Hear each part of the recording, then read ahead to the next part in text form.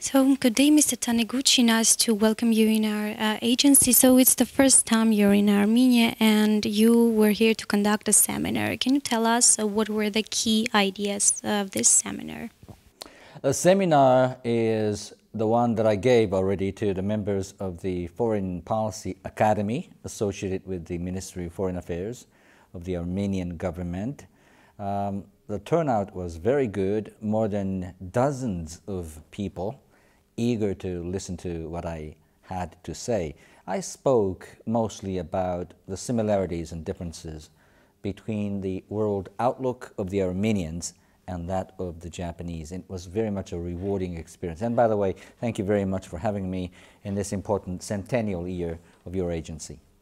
So last year, Armenia and Japan celebrated 25th anniversary of diplomatic relations. And Armenia's Foreign Minister Eduard Nalbandian recently stated that the political relations between these two countries have passed a significant path of development. So what do we have now in bilateral relations? What, let's say, achievements can you mention? One of the most important founding stones for the bilateral relationship of this kind was to lay the ground for future investment. And the fact that Armenia, Japan, both have been able to have this mutual investment treaty, which might sound just like a small step forward, but it was actually tantamount to having to lay the foundation stone. It's a stone that's to last for decades, even a century or two. So on that, we're hoping that further development is going to be done to enrich the economic relationship between the two nations. So you mentioned about the treaty investment, yes, the agreement about the agreement on liberalization and investment, which was signed on February 14 between Armenia and Japan. So Armenia is the first country in the region which signed such an agreement with Japan, and was, let's say, from this perspective, it was really a very important step. So let's say, what priorities do you see now for further boosting the economic relations? It must start by sending representatives from the government and the business, each other to Japan from Armenia, to Armenia from Japan. Without the knowledge, we cannot build a stronger relationship. And so I am hoping that more representatives from the Japanese business community will visit Armenia. And I have to mention that the visa requirement between the two nations has been made much, much lighter. And it's far easier than ever before for the Armenians to visit Japan and vice versa. And Japan is a country that you should think of visiting once. It's much actually affordable, more affordable than you might think. So we spoke about investors and what can we say, what problems do these businessmen from Japan, for example, face in Armenia? In other words, what conditions do they need to make investments, particularly in Armenia? I think that's the kind of things that both the Armenian business people and the Japanese people, business people, could work on and develop. What's important is to learn from each other. Obviously, the number of people in Armenia is not large. We're not talking about India. We're not talking about China. The domestic market of Armenia is not big. But if you look around, the size that you have in Armenia is smaller than, let's say, in the one in Singapore. In Nordic nations, you have smaller nations. So you're actually seeking an open, small economy. And history tells you that small, open economy has been more successful than otherwise. And the Japanese business community should also benefit from the fact that you have more Armenians outside Armenia than inside, and it's a huge diaspora community, and that will give the Japanese business representatives something that they could not get elsewhere.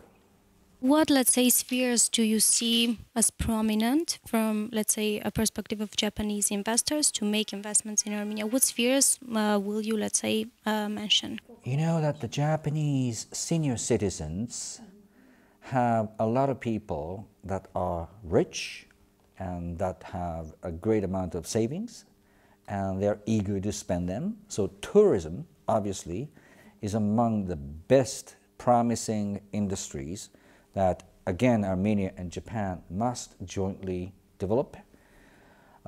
Tourism is one, and I think the Japanese should drink more alcoholic beverages produced in Armenia. And third of all, you must tell the Japanese people more that here is actually a birthplace of many things, including Catholic Christianity, and wine, and so on and so forth. And the more they get curious about Armenia, the more people will come from Japan. So tourism is promising. Well, second of all, I know that Armenian government is spending a lot of money in developing human talent for the future industries. And the future industries are already around us. We're talking about information technology, artificial intelligence, and given the size of the population, it's striking that you have geniuses in many respects, chess, mathematics, and so on and so forth. And I think that talent must be explored by the Japanese industrialists. By the way, we spoke about wine. Have you tasted Armenian wine? Yes. Yes, and Yes. what can you say about the taste? Well, I think it's great, but I just arrived yesterday and I fell asleep very much easily. Okay. So, Mr. Taniguchi, you know that Armenia is a member of European Economic Union, Eurasian Economic Union. And also last year we signed an agreement, a comprehensive and enhanced partnership agreement with European Union. So different experts, let's say, speak about their opinions, state their opinions, which were sometimes, let's say, pro or against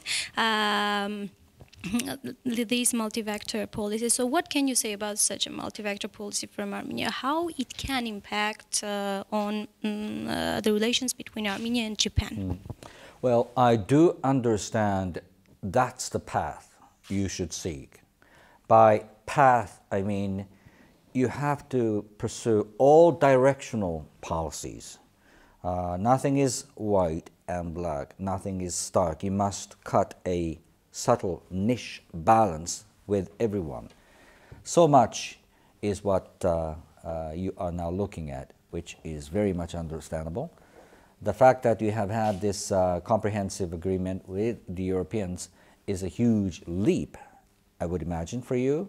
But at the same time, I know that you must seek equally better opportunities with Russia, with your neighboring countries and so on, Iran. Those are the things that you must continue to pursue, and that's something that is very much easy to be understood by the Japanese, by other people as well. This kind of a questionnaire, you know that Armenia is going through, let's say, process of changing the system of governance, let's say, going to the parliamentary system. And on the 2nd of March, our National Assembly elected the 4th president of Armenia. And so what can you say about this? How can it, let's say, impact on our relations? And what will be your message to Armenia in this process, in this transitional process? It's been 25 long years. It's one way to say that. But it's also been 25 short years since Japan had the diplomatic relationship with Armenia. And over the 25 years, we have seen a trajectory rather stable in Armenia to change your institutions to better accommodate people's will and people's desires. And that's something that not many countries are able to do. And on that point, I give tribute to the people in Armenia and to those leaders that have led the country to where it is. That said, democracy, don't you think, is pretty much a curious animal. It takes, for humankind, it takes, I don't know, 20 years to get mature, or even shorter than that. But for democracy, it takes generations to mature.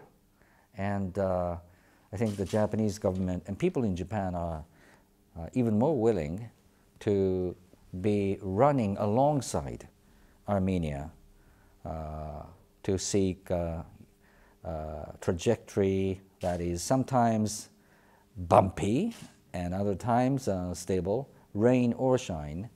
But I know that democracy takes years and generations to mature, and my point is I would like the Japanese people to run alongside the Armenian effort to improve your institutions.